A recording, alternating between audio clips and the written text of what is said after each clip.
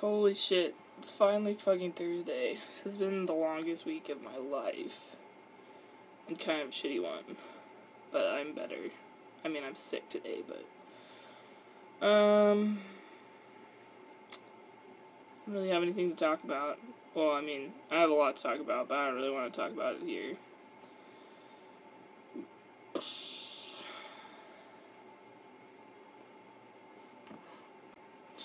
Haven't done jack shit all day.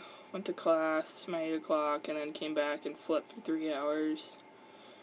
And didn't go to my individual practice because I was feeling sick. I feel kind of bad about that because it's really nice out, but I got to sleep, so. But anyways, it might sound like I'm pretty bummed out, but I think that's just because I'm sick. I mean, I'm pretty much over it. Just fuck me and my stupid ability to get over things in, like, a short time. Like, this reminds me of when I was 5 and my cat got killed by Rottweilers, and it died in my arms, and then I cried for, like, 2 hours, and then I was like, Dad, can you get another cat? And my parents were like, that's when I knew you got over things quickly, so. But I don't really want another cat. I want that cat. But I can't have that cat. Sad.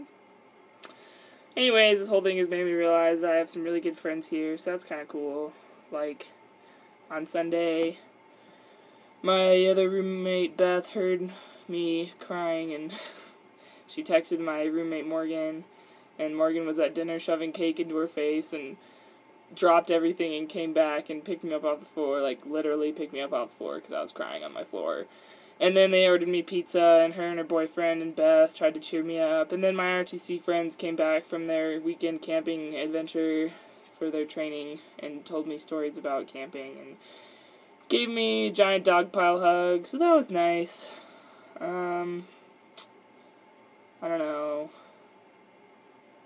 Oh, this is kind of sad, but it made me feel better in a sick way. But this girl that I know from class asked me for my ecology notes because she hasn't been to class for a while, and she was like, yeah, I haven't really left my bed, and I was like, oh, have you been sick? And she was like, no, I've just been crying and drinking, and I was like, oh, and she was like, yeah, I found out my boyfriend had a wife, and I was like, oh, shit, man, I'm like, I thought things were shitty for me, but, man, that blows. She's like, yeah, we've been dating for 1.5 years, and we were gonna move to Denver together at the end of the summer, and then I wanted more, and he broke up with me because he couldn't give me more, and then I went to his house to talk to him and saw this lady walk up with 2 kids, so she's like, shit, and then went to talk to the lady, and the lady was like, is Randy here? And she's like, yeah, and the wife wasn't even upset. She was just kind of like, oh, yeah, I kind of suspected, but I didn't really want to look into it.